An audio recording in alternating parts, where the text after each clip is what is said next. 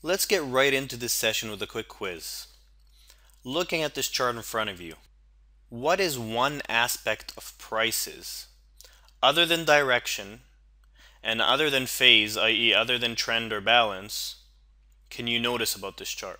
So we've been talking about direction, we've been talking about the phase of the state of the market, i.e. either it's trending or it's balancing.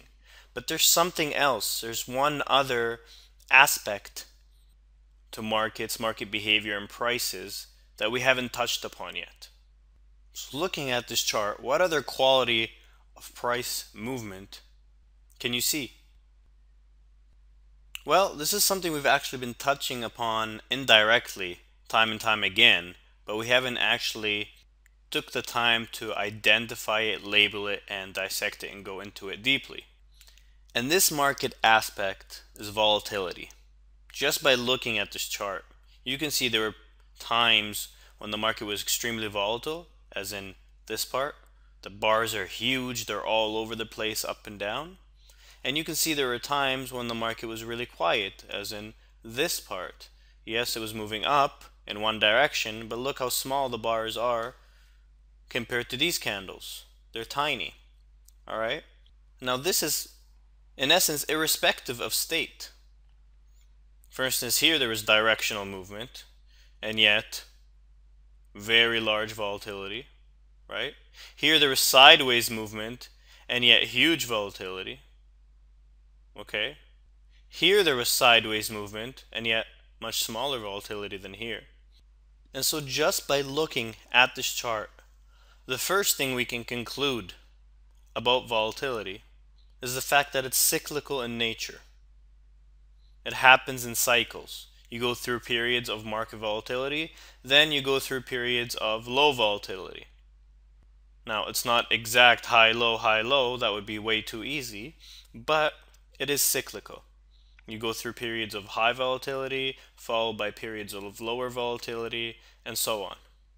Now, what causes volatility, and why is it important to understand it? Let's zero in on this chart a bit and discuss those things. Okay, I've moved in to this period where there was a lot of high volatility that we were looking at while zoomed out. And when you look at some of these market days, we're looking at the S&P 500 futures, by the way. But when you look at some of these days, right, you have some days, for instance, like here, even within this period of large volatility, you have some tiny days like here, where the market moved maybe about 10 or 15 points in one day. And then you have some days like this and this and this, where the market might have moved 30, 40, or 50 points in one day. So what causes the market to move so much in one day versus another day? And what are the mechanics that drive that movement? Well, this can be answered on a couple different levels. And the way to answer it is to think back about when we first started the training, this whole training. In the first session, we talked about the two main things that affect market behavior. And those were the underlying fundamental supply and demand equation, and two, the human psychology aspect that influences the supply and demand and ends up influencing prices themselves. And so when you look at volatility, there's really two aspects to it, right? The first aspect is that sometimes some underlying supply and demand fundamental changes enough and quickly enough to cause a major change in the perception of value in the market. And because the markets are relatively efficient, they move quickly to adjust prices to that changed value perception. So for instance, looking at this bar here, this large big green bar, all right? Something happened in the underlying supply and demand fundamentals of the market to cause a change in the perception of value. And it was seen that value should be higher. So buyers took control and shot it way up. Now, why is this bar much bigger than a lot of these other bars? Well, because whatever happened on this day, whatever major event or economic news announcement or anything else it was big enough to cause a pretty substantial revaluation of value that caused the market to make a big move in one day. Now, the other aspect of it is the human psychology. And quite often what happens is that as markets are moving and they start gaining directional conviction and momentum, this directional conviction and momentum itself influences the other market players, like we talked about before. And it causes crowd psychology, crowd behavior, and a piling on effect where people now are entering just because prices are flying higher and their greed and their hope gets them to enter.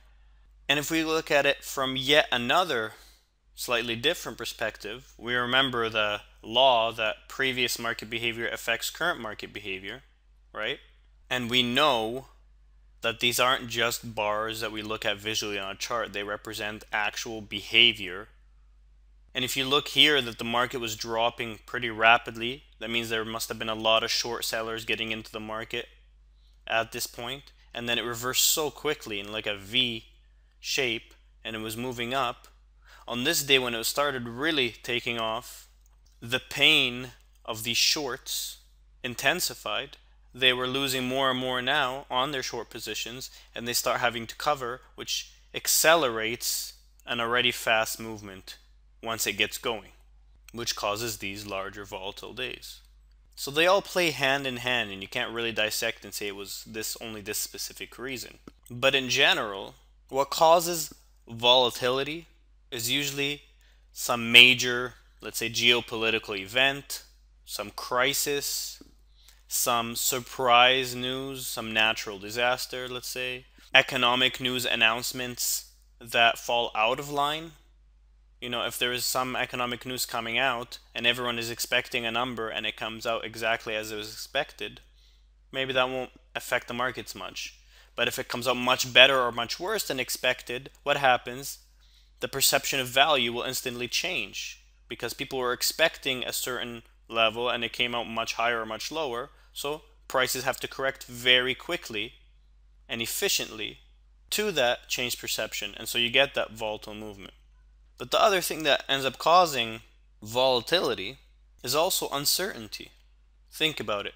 If the markets are uncertain about what true value is, and there are enough important events in the world going on where the underlying value perception can change from moment to moment, and yet there's no real conviction about what that is, you're going to get a time like this. Whereas on the biggest of time frames, this is just seen as a balance area, right? Or an equilibrium. But when you zoom into it, this is a period of uncertainty between buyers and sellers. And one day they're taking the price down huge, and one day they're flying up really hard too. Because whatever is out there in the geopolitical landscape or the economic landscape is important enough to change the major value perception quickly. So it's up and down all over the place. So whenever you have huge levels of uncertainty in the market, you're going to get large volatility. Whenever you have major crowd behavior, you're going to get these market sentiment extremes and you're going to get volatility. You know, you're going to get major periods of hope or major periods of fear. And when times are slow, there's no major economic events, there's nothing to really change the perception of value, you're going to get these tiny days where it might be trending up slowly as the overall value perception is moving higher, but there's nothing significant happening from day to day to cause major movements. So it just goes up slowly on small range-bound days as the value perception stays consistent, relatively speaking, from one day to another while having an upward slope. And the mechanics of volatility really come down to volume, trade volume. If you have very few orders coming into the market, you're not going to get much movement, right? But if you have massive volume of orders coming in from the institutions, which are really the ones that move the markets, this is where you're going to get this massive volatility. And when you get the major world events, when you get the major economic news announcements that are out of line or in line, those are the times that drive in the big players with the big volume, and you see this large movement. Because those are the times when either they get into new positions because of the major change in perception, or their old positions are suddenly underwater, they're losing money, and they're forced to exit. And when millions of dollars are forced to exit the market, you're going to get some major movement one way or another. Which leads us to our second question, and that is, why is this all important? Now, a lot of this can be common sense. That yes, when you have major news and when you have a lot of geopolitical action happening, that the markets are going to move more, and when there's nothing, they're going to be slow, right? But why is it important to know this? And why is it important to decipher the volatility environment we're in general? Because you can always have one large day, for instance, like this, in the midst of slow movement. But what we're looking at is, what is the general environment? For instance, this from here, from this initial drop all the way to here, this was a whole general high volatility environment. Yes, it had some smaller days, but on the whole, it was a much higher volatility environment, where this in general is a much lower volatility environment. So it's not about 1 or 2 days, it's what environment we're in. And why this matters is because it's, when we get into strategy and tactics, it's greatly going to influence how you trade the market, where you place your stops, how far you place exits, what kind of risk management you take, what kind of position sizing. It affects everything. And so volatility ends up being a key thing in learning how to trade well. Most traders are sitting there looking at chart patterns, looking at setups out of context, and forgetting about this key thing of volatility, this waxing and waning of volatility that influences all of those patterns, while greatly changing the risk dynamics of the market, either up or down. So it simply can't be ignored. And one final thing I'll say here before going on to showing how we measure volatility more objectively is that, as you can tell, usually, except for a couple days, down markets that are falling, will generally show higher volatility than rising markets. All right. Now, yes, there are some large rising days, and that's fine, but in general, markets fall faster and harder than they rise. And this is something that should be known as common sense in pretty much everything in life. It always takes much longer to build something than to destroy it. It takes 2 years to build a building, and it takes 30 seconds to blow it up and destroy it. All right? Well, same thing here. Fear is stronger than greed. Think about your own life, or even your own trading. Yes, you try to gravitate towards what you want, or towards profits, but what you don't want, or losses in the case of trading, is always much scarier and motivates you to action more. And fear is what really can get contagious and just breed more and more fear, and that's when everyone piles into the selling and you get this massive, quick downside movement. Whereas price rises, on average, you'll get some of these big volatility bars, but then you'll get slower, kind of this upside drifting type of movement. On average, of course, there are scenarios where it's not like that, but as a whole, when you're seeing down markets, you're likely to see higher volatility. So that's just something to keep in mind. But now, how do we measure volatility? So let's zoom back out again. All right, here we are. And let's see how a couple different ways of measuring volatility.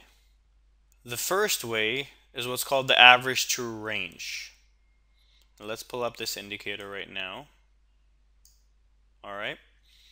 So this on the bottom of your chart you see is an indicator called the average true range.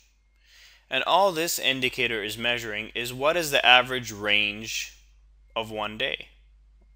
That's all it's trying to do. And you can smooth it out over a certain period. So what I'm showing here is a 10 period average true range, which means that at any given point, like right now, it's showing it as 16. Okay, this means that the last 10 days, when you average them out, the average range of each day is 16 points, right? And when we're here, we see that it's around 60, all the way from 16. That means volatility here is about 4 times higher than it is here. And there's just a way of objectively seeing where volatility is at. Now you can look at it visually and it's pretty quick to notice, but sometimes you'll just get one big day and then a bunch of small days and the volatility environment hasn't really changed. And sometimes you'll see this line trending higher. You'll see that, yeah, the last few days have been quite volatile, so it could be telling you that, we're in a pretty high volatility environment.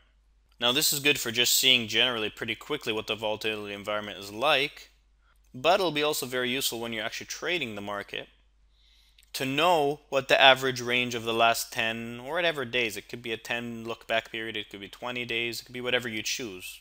I choose usually to look at a 10 or 20 days back. It's very helpful because, for instance, and we're not getting into tactics yet, but I'll just give you an example so you understand it.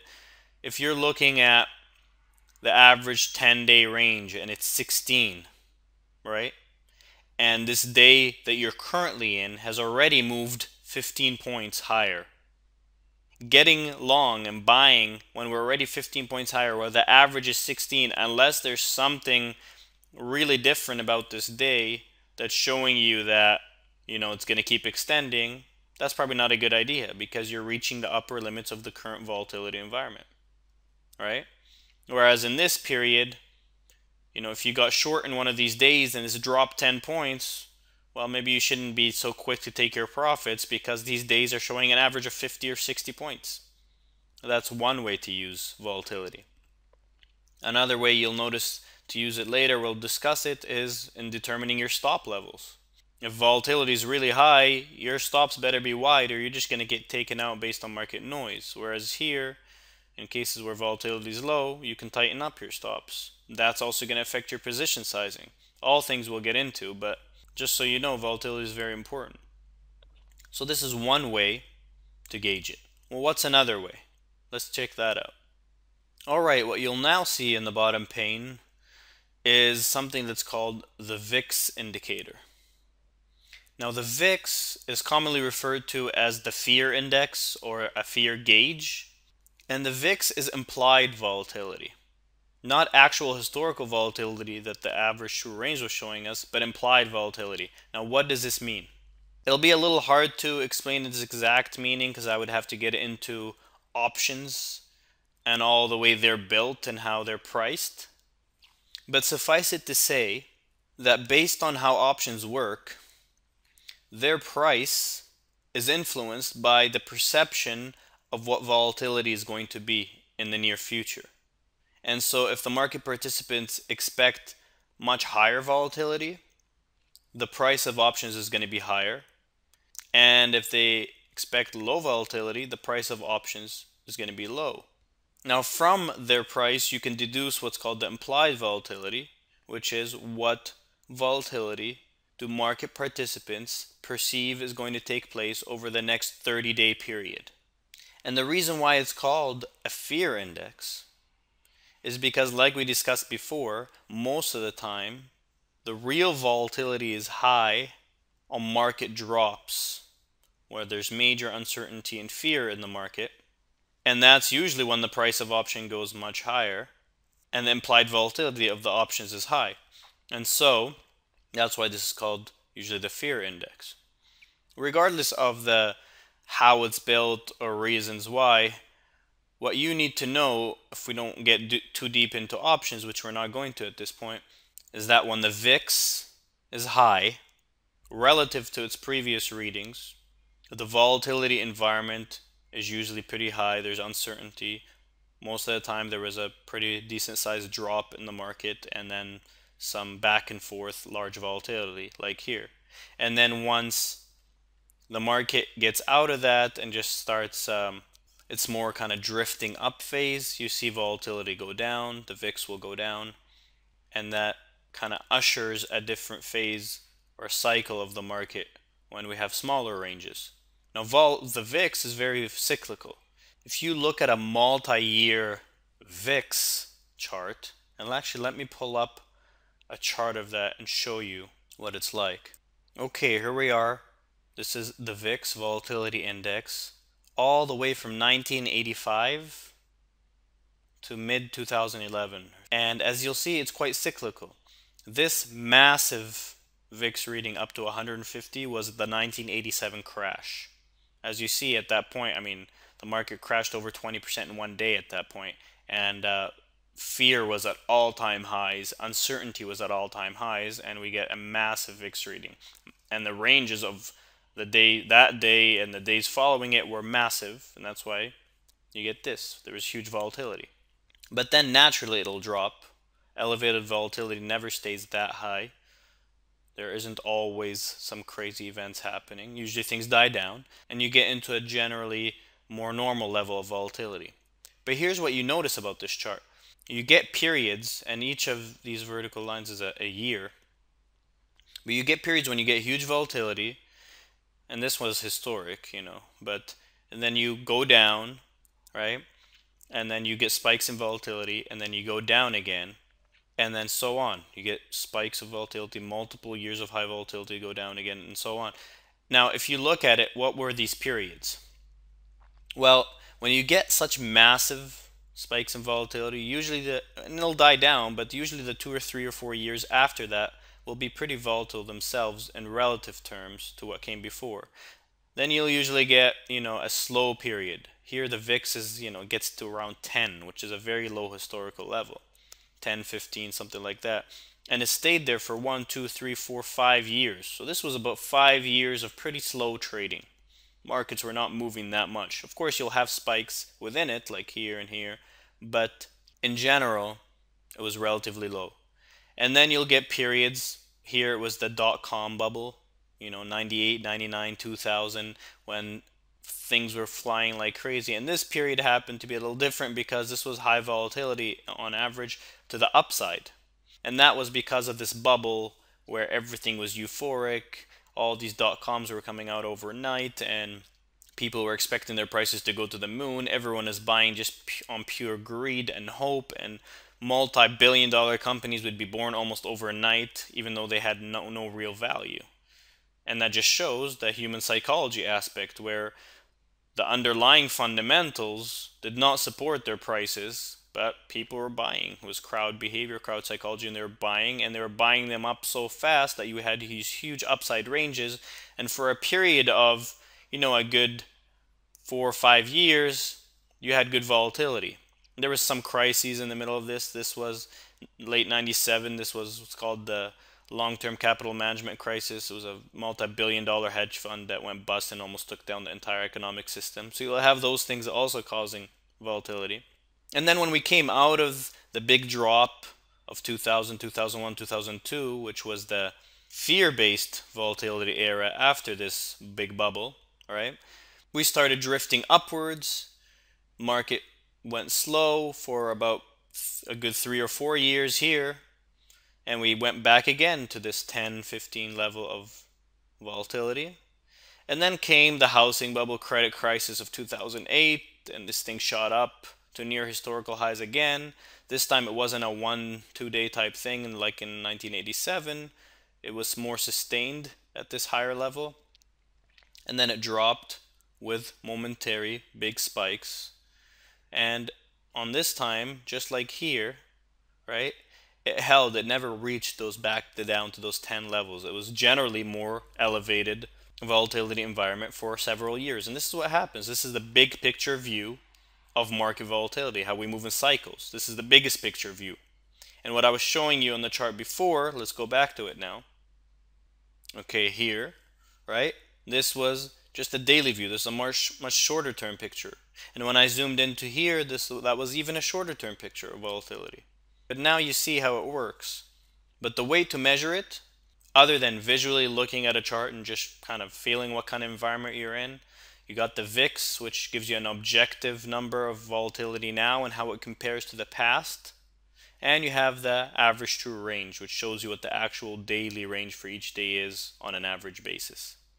But, and now I've changed the bottom panel again, there's one other way to gauge volatility that most people don't know how to use it in this instance, which is volume. Like we said, right, regardless of the under reasons of why there's volatility, there's uncertainty and economic news or major events or whatever it is, the way you get large volatility is through the institutions and the big volume coming into the markets and making the market move. And here, when this big drop was coming, look at the elevated volume levels in the market. And that generally stayed elevated this whole period, right? Compared to this period, for instance, of low volume. So volume ends up being another objective gauge into the kind of environment we're in. If we're getting high volume days one day after the other, we're going to get large ranges of those days. And on days where we have low volume, usually the range is going to be small. So that's our general discussion of volatility. We've packed it all into one session, just kind of give you the meat of it all. We're going to be coming back to various things about volatility, how it affects your trading, how it affects market days throughout the training. But I just want to give you this basic overview now, so when we touch on it later, you'll understand where it's all coming from. You'll understand what it's all based on. And it'll even influence the times of the day you trade and if you trade or not. All these things volatility will influence. So we'll keep touching back on it throughout the training, but this is just a good overview of what causes volatility, why it happens, and various ways to measure it as a whole and within the day kind of early on. So absorb this material, it'll serve you going forward.